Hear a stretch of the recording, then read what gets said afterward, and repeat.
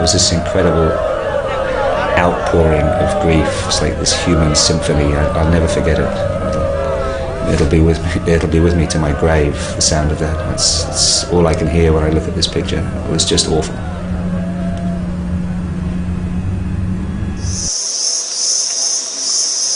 In early 2003, photojournalist Philip Blenkinsop made a tragic discovery in the middle of the jungle, stumbling upon the CIA's long-abandoned secret army in the Xaizambun Special Zone of Laos. We were the first white faces that these people had seen since they were abandoned by the Americans. They thought that those days of living in fear and being on the run had finished. 12,000 veteran fighters. Their women and children had been clashing with Laotian communist troops for the last 30 years. Now, they want out.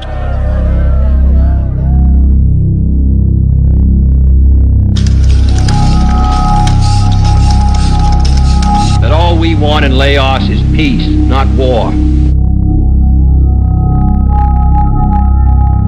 As far as American manpower in Laos is concerned, there are none there at the present time on a combat basis.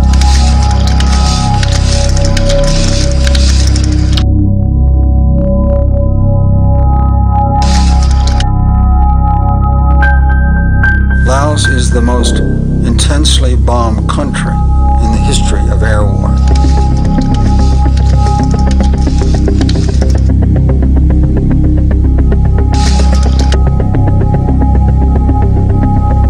I honestly believe that we're trying to free people. We came from the sky and destroyed everything they owned, everything they loved, everything they held dear.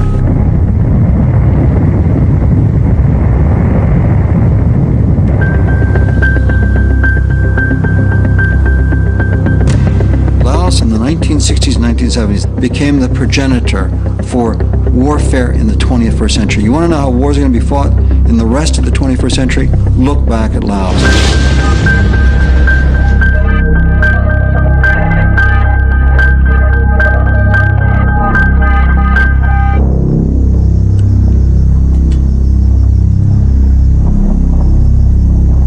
From 1960 to 1975, the CIA ran a clandestine sideshow to the Vietnam War in Laos. Long Cheng, a remote Laotian valley, became the agency's headquarters and the world's busiest airport, but was never marked on any map. Long Cheng was a very secret base and nobody knew about it. Nobody. Now I don't even believe Congress knew about it at the time.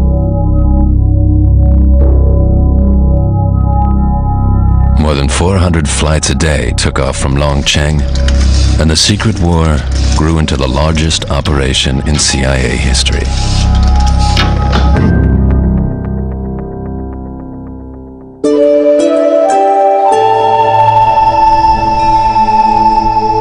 For nearly 20 years, the Lao People's Democratic Republic isolated itself from the outside world after the war.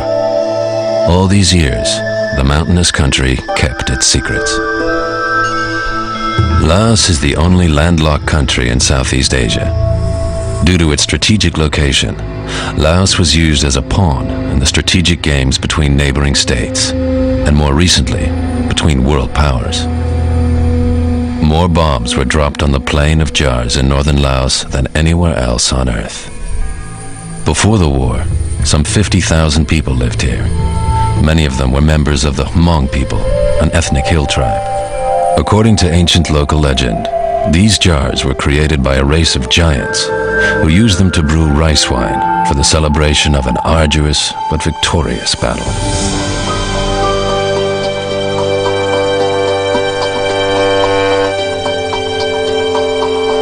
Decampment. The trail of the secret war leads into the Xaizambun Special Zone. Inside the zone lies the former CIA airbase of Long Cheng. This is our destination.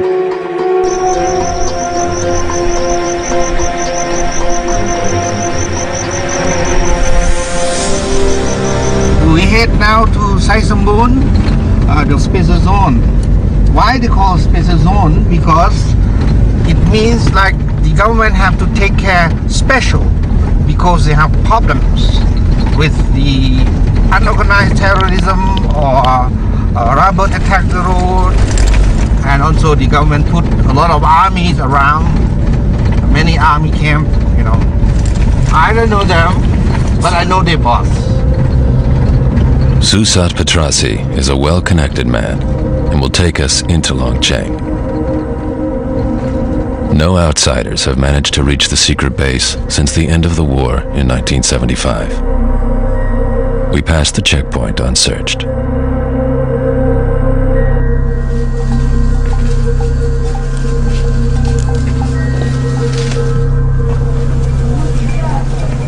In the area, the scars of war are visible everywhere.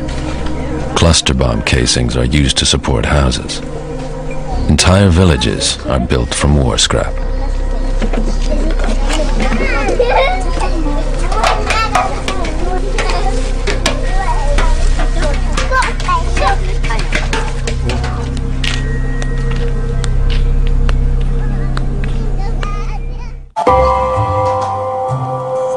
Now you're a famous guy. Soon you'll be on the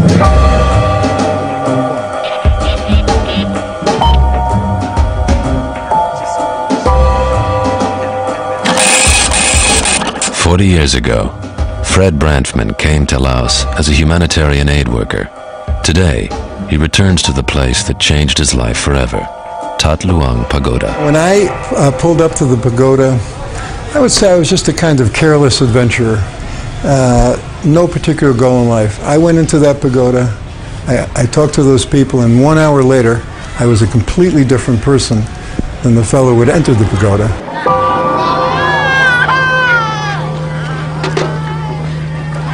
And there were thousands of refugees just living like animals on the floor. And I walked up to the first one and we started talking, and he mentioned that he'd been bombed. I wouldn't have even thought to ask him. And I remember that I was in complete shock. Oh my God, I never heard of this, and I'm living in Laos. And I realized that no one else outside of Laos had heard of this. There had been secret bombing going on for 5 years that had killed thousands of people, driven whole populations under the ground, and no one even knew about it.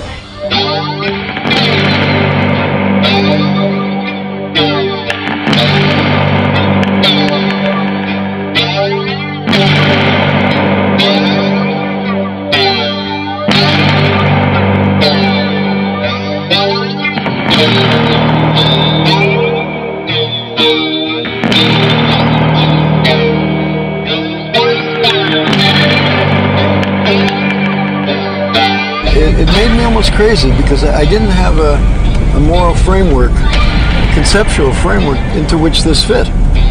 You know, you read about something like this, you know that terrible things happen in the world, but when you're seeing it with your own eyes, and it's people that you like, people that you don't want to see them die, there's an element of almost craziness that starts to arise, you know.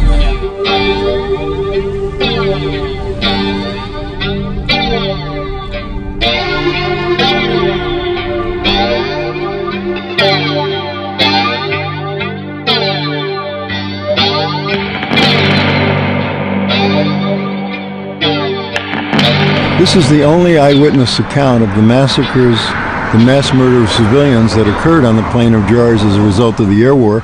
Without these drawings, there would be no record other than, of course, the testimony of the people. But it's these drawings and the essays they wrote to accompany them that tells us what it was like to live under an air war, what it was like to see your beloved grandmother burned alive before your eyes.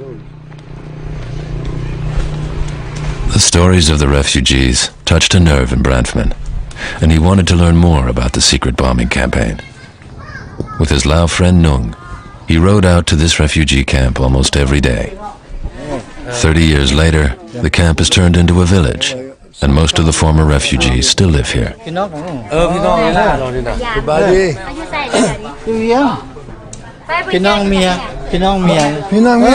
Oh, it's a relative of his wife. She'll tell some. Oh, Sabaidi. Chelsea Yang. Come. Kwaiso Puvieng. Chauchuk Lawa. I interviewed over 2,000 people in both northern and southern Laos, from the Plain of Jars, from the Ho Chi Minh Trail area, and from other parts, and every single one told the same story. สมัยนั้นสงครามที่ตอนเฮาอยู่เวลานักกันอย่างน้อยอายุมง13-14 ปีเนาะแล้วถ้าว่าจะไปในคันยินเสียงเคสนั้นมันเป็นภูดอยแล้วมีภูเนาะมีภูแล้วบอนที่เฮาอยู่มันเป็นน่ะชนบทนะทงนานะถ้ายินเสียงเครื่องบินสีอึ้งๆนี่ถ้ามันมานั้นยินเสียงแล้วแต่ว่าโตมันมาฮอดถึงหัวเฮาแล้วเด้เนาะ Since 1964, the official U.S. line had been that, at the request of the Laotian government, armed U.S. reconnaissance flights are being conducted. In fact, the U.S. Air Force was dropping bombs every 8 minutes. When the fighter bombers couldn't reach their targets over Vietnam, they dumped their bombs on Laos because they couldn't land with bombs on board. น้องแกงนี่แห้งค่ะแต่นี่สองน้องแกงนี่เป็นปืนภูเลยย่างไปขายเครื่องนี่จะว่าเต็มเบิด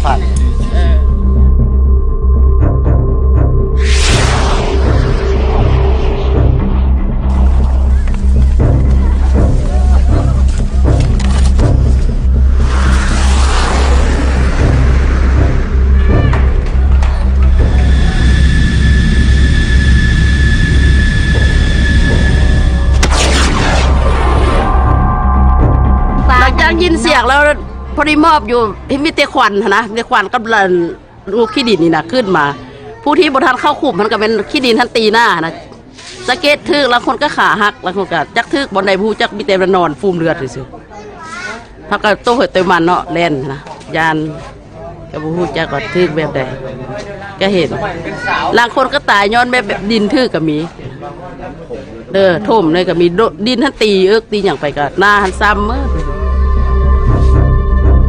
In the cave of Tampu, the entire population of a village was killed by a missile. 473 men, women, and children perished.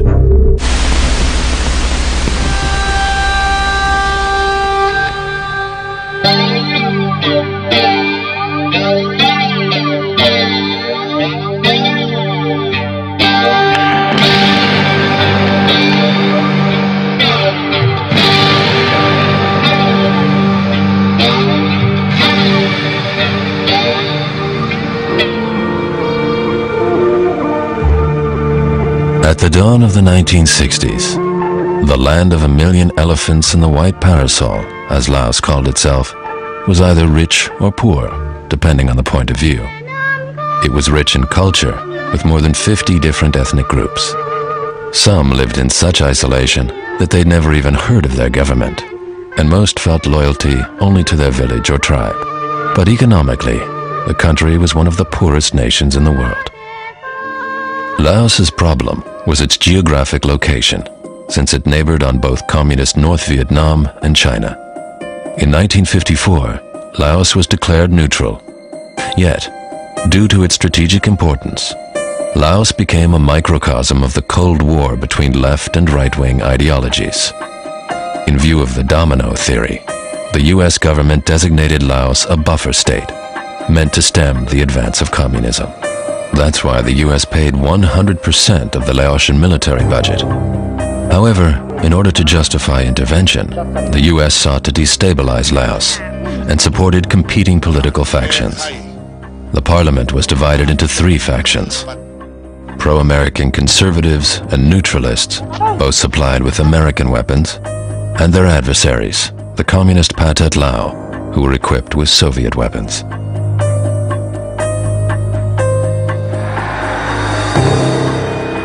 Officially, the U.S. State Department supported the neutralist Prime Minister Suvarnabhumi, while the CIA was covertly